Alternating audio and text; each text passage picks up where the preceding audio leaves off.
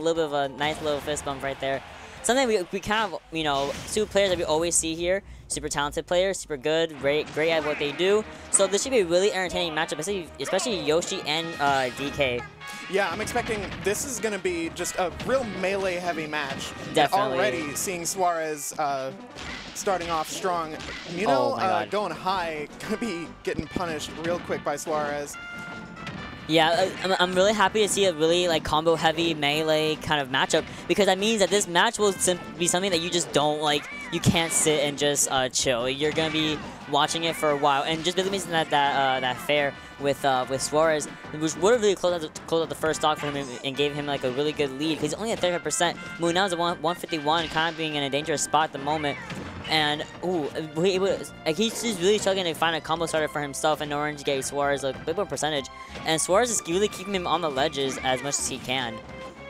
Yeah, Suarez, that side B doing heavy shield damage, but the Nair going to be taking Munel's first stock.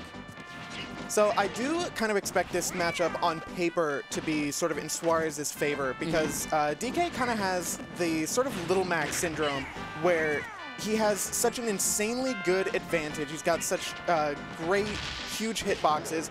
Not the best disadvantage in the world, to be sure.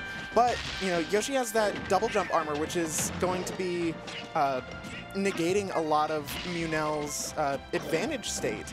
Because, you know, DK doesn't have that many, like, multi-hits or anything like that. He's got these big hits, especially back air is one of the biggest moves that DK uses to extend his advantage.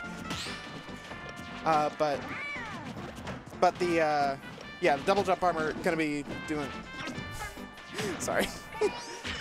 No, right now, as we were saying, you know, doing a lot of damage over here on Suarez's part, are still only at 3 stocks. Wait, it might be worse than not quite yet. But Suarez at 3 stocks, kind of chilling, making sure he's being really greedy with that stock, and Munel struggling to close it out. Him and himself at 139%. Oh. The egg, no, not the eggs will not be able to take out the stuff, but that up tilt certainly will, or that up air certainly will. Yeah, Munel just has not been able to find the scenario he needs to be able to take Suarez's first stock. Ooh, all right, there we go. Yep, getting the cargo back throw. I was waiting for the DK special, you know, one of them throws gotta come in clutch at some point, and it finally did. Albeit at a very high percentage, something that, you know, could have closed out with a lot of other kind of moves, but why not be a little bit stylish, do a kill throw for once? So, you know, it'll be a little fun for once. There we go, and here's where we're starting to see that big DK advantage coming up. Huh? No, what? Awkward ledge transaction. I'm surprised that down tilt and DK didn't actually like hit Suarez. He wasn't shielded or anything. They were like literally right on top of each other. That was so weird. Ooh, trying to fight his way out with the up B armor. A little bit of a precarious situation for Munel. Not a little bit, a lot of it. Yeah, Munel's giving Suarez a lot of respect on the ledge right now, and even with that far, being that far into the stage, Suarez is still able to just double jump right back to center stage. Oh my God, that egg actually clanked with the up tilt. That would have been huge for Suarez if he knew. Getting a bunch of shoot damage, but oh my God, there's no way. That would have been 1, it for Suarez, and 2, would have been a really good clutch for Munel had he gotten that second stock away from Suarez. But, God, it's clearly a difficult matchup. Oh, goodbye.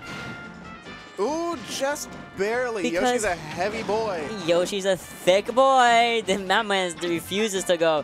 That's a big egg. Like, and getting the up air. Yep. Be doing it.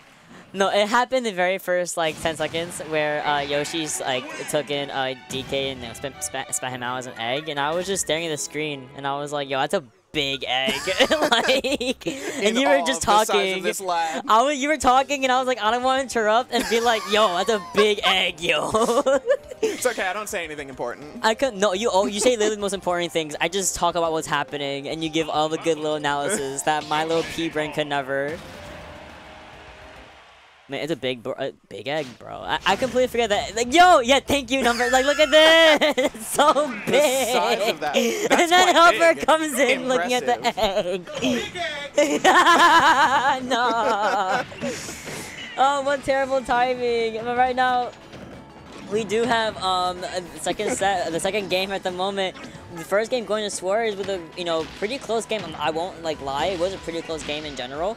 But hopefully Munel is able to kind of capitalize on this and use what he can and, you know, avoid those Suarez up. Oh, I was gonna say is avoid the up airs, but maybe he can't avoid the down airs either. Gain the first stock away from him, and Suarez in a really great spot for himself. Yeah, no, this is what I was talking about earlier. You know, Munel had a little bit of a good start. He had a little bit of momentum. But, I mean, you know, once Suarez gets that hit in, Munel just can't really do much as DK. We saw he tried to neutral air dodge back to the ground because that's really the only mix-up that a DK has. And, oh, great egg to catch the neutral air dodge there, too. Oh, Suarez is looking for blood right now. He's foot down on the gas right now. It's the way that Suarez is only at 47% 3 stocks, and Munel is struggling over. Oh my God, missing that up air, not up air, up smash. Right, and I think the double jump armor did come into play there, but oh, I thought he was gonna come back. I thought he was gonna come back for a second. Oh, but he just came down with the platform blessing. The forward air. Now Suarez up a full stock. All right, getting things started with the DK classics. Thankfully, DK does hit really hard, so maybe he's able to keep doing like these up throws into up airs and racking up a bunch of damage on Suarez, and kind of, you know, maybe that'll be the way that he closes out this stock. Just kind of, you know, did the move a few times, and no way, no way! No, run that back, please, he got semi-spiked by like, what was that, down air, I think? Yeah, no, there's no way.